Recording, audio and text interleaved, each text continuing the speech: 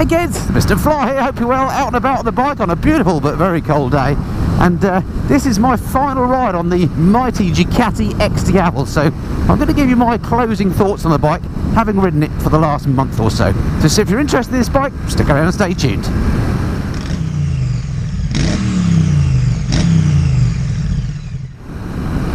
Okay, so when I do these final ride reviews, I often say it's a sad day today because I'm taking the bike back.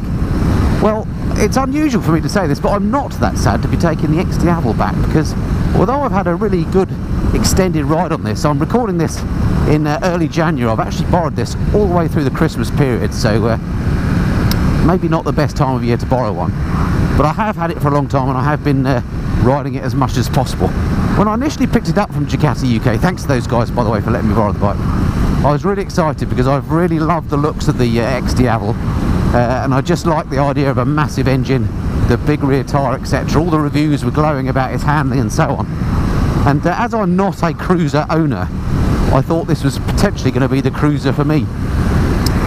But sadly, the more I've ridden it, the less I've gelled with it. Now, this is just entirely my opinion, I must say. So, you know, if you're a cute cruiser guy, you might absolutely love the grunt and so on that this bike offers. So I completely get that. But for me, I just find the feet forward riding position a bit odd. It's actually, now I'm used to it, I'm not sort of dangling my feet in the air every time I jump on the bike, which is what I did to start with. I understand now where the pegs are. But after a longer ride, after about an hour on the bike, it does become a bit fatiguing. And if you go over any bumps like rumble strips or speed humps or whatever, that jarring motion is transferred right to your back. And it's uncomfortable in that respect. That, allied with the fact that because the seat is one of these sort of single cupped affairs, you can't move around to sort of change the angle of your legs on it, and there are quite a lot of vibes on the bike as well, makes the whole thing quite an uncomfortable affair for all but short rides, in my opinion. The other thing that's surprised me about the bike in a sort of negative way is its handling. Now, I read quite a lot of reviews before I borrowed the bike. As I say, I've always been interested in the XDiavel, and pretty much without exception all the reviews said the handling on the bike was amazing. Now, it's not bad, and it may be they meant that the handling was good for a cruiser type bike, because let's face it, the physics and the geometry of this bike are all against it. The massive rear tyre, the raked out front end, and so on. So it's surprising if it would handle like a sports bike. But you know, reading and seeing those reviews, you'd kind of think that it does. And in fact, in my opinion again, it doesn't. I do own a sports bike, and trust me, this ride's nothing like one. It does handle okay, it's got loads of grunt, there's no doubt it's a very fast bike. But I've found myself more times than I would wish to, going a bit wide on corners. And even though, as I say, I've had the bike for a while and ridden it for hundreds of miles, I've just not really got the hang of that. And that I was pretty disappointed about. But I've got very limited experience on cruiser type bikes, so it may well be that the handling is excellent for a cruiser, so I caveat that comment in that way. Just to make my final ride on the bike exciting, I've got a fuel light come on now. And I'm wondering whether I'm going to be able to make it to Silverstone on fumes.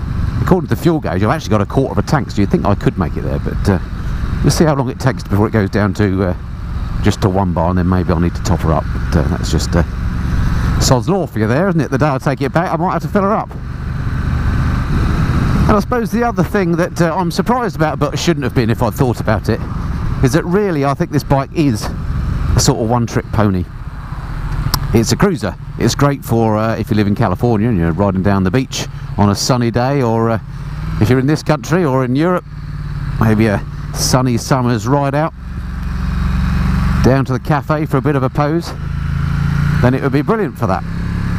But that really is all the bike does. I think the bike looks amazing. Maybe not to everyone's taste, but it's certainly to mine the way it looks. So as a cruiser, brilliant for a bit of posing. But it's not a bike that you want to take on long journeys because of, as I mentioned, you know, the uncomfortable ride over a period of time, the vibes and so on.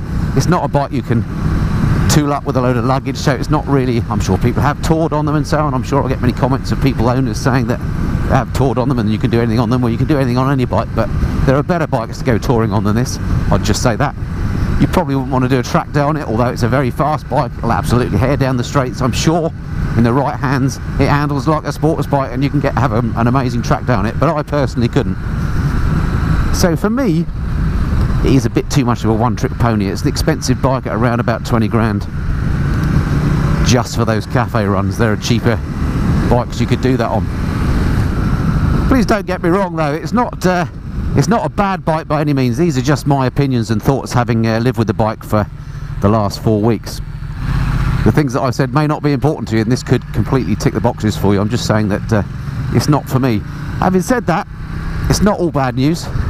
I mean, there's no doubt, I've already mentioned the grunt that the bike's got. The thing goes like stink if you want it to. I'm not going to be able to demonstrate that now in the traffic on the way into Aylesbury, but it is a quick bike.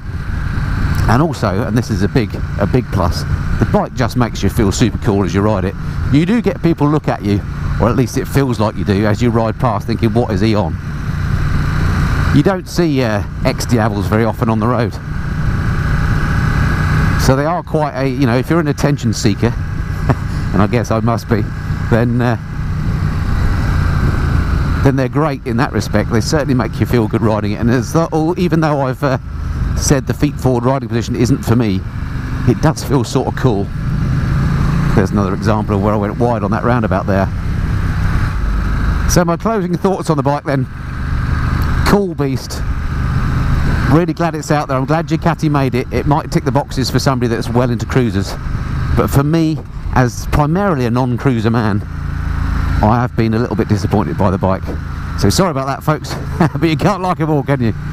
Thanks again to Ducati UK for lending me the bike. I hope it's not the last bike you'll ever lend me, because it turned out I didn't like this one very much. But just giving my honest opinion. But it is only my opinion.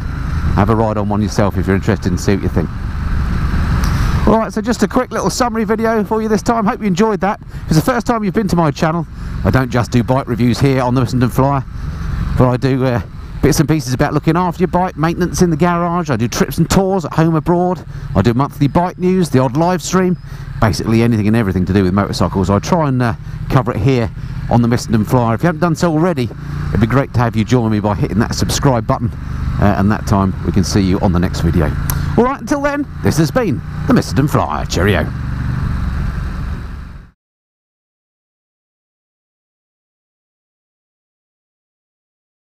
Well, see you XDiavel. Thank you very much. You look lovely. But I think I'll be sticking with the old trusty Triumph. Crikey, this feels small after the Diavel, but oh so smooth, and it sounds so lovely, and it handles beautifully. Oh well, that's the XDiavel out of my system.